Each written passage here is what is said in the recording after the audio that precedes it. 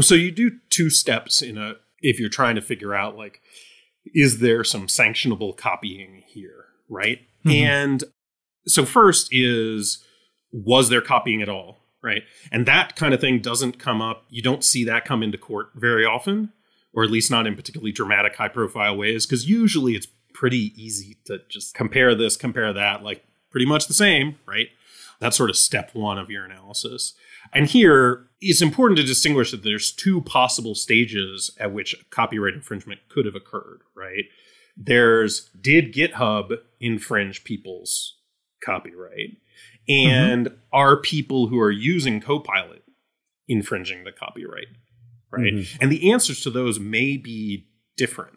Like, I tend to think that the answer is in both cases, there's no infringement, right? Like, that's sort of my bottom line. But it's important to, like, distinguish between those two. Because you can see a world, right? Like, there's definitely arguments to be made that GitHub is infringing, but the user of Copilot is not. Right. And so let me get into a little bit why that is. Right. So when you're looking at fair use, I mentioned the sort of transformative concept. But before we get to that, there's these 4 rules. And I can't believe maybe I've had a longer morning than I thought. I should normally be able to rattle them off. But we'll go through them one by one. And I will really try to remember the 4th one by the time I get to it. So one is like the nature of the taking. Right. So like, are you doing this for like some kind of societally advancing purpose or not, right? And this is where things like teachers get much more of a flexibility than like a rival book publisher, right? Another is how much did you copy? And so like it is one thing. So this is one of the key ways in which how GitHub is copied and how a Copilot user might copy is very different.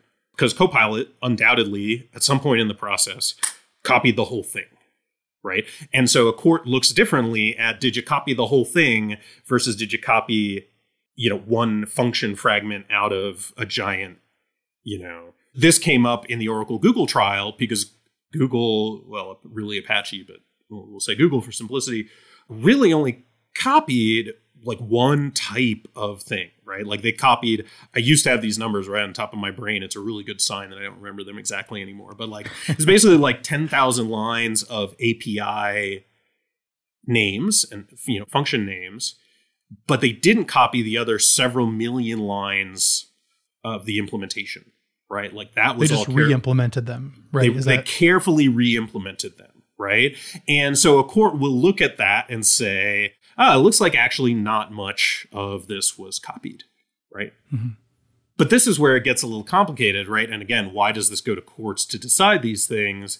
There's a famous case about the biography of Gerald Ford, who's like our nation's most boring president, essentially, right? Except that he like pardoned Richard Nixon, right?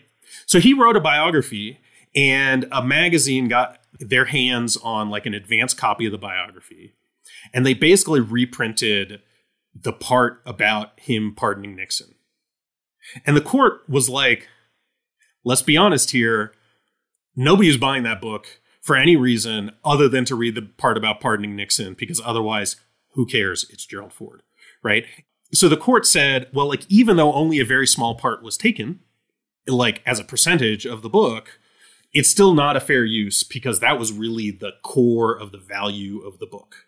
Right. And Oracle tried to make a similar argument, which was, OK, well, yeah, you didn't copy 95% of Java, but you did copy the most valuable part, which is the API.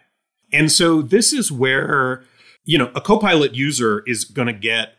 I mean, I think they said in their white paper, which I recommend everybody read. And I'll send you guys a link because it's pretty short and pretty interesting.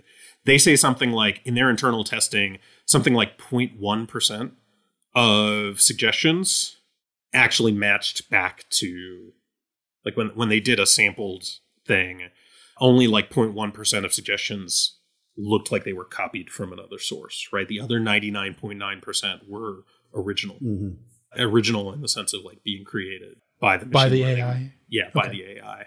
It's still sort of weird to talk about things being created by an AI, right? Yeah. So if you're trying to re-implement some competitor's API, I probably wouldn't use Copilot, right? Because then the output is going to look like you took the heart of this other person's thing, right? It's probably going to start auto-suggesting code that looks a lot like their implementation if it's an open source implementation, right? So like if there's like a GPL implementation of something and you want to write an MIT implementation of it, like I suspect Copilot, I haven't seen anybody try this yet, right? But I suspect Copilot is going to start doing things that look a lot like the original implementation. And then you're going to have a problem. But because one of the tests for fair use is how much of it did you take, if like you end up with like a 5-line fragment out of somebody's GPL code that's like 100,000 lines of, or like, I mean, what's the Linux kernel these days? Like 6-7 million lines of code, right? Like if you end up like a court's just going to laugh that out of court.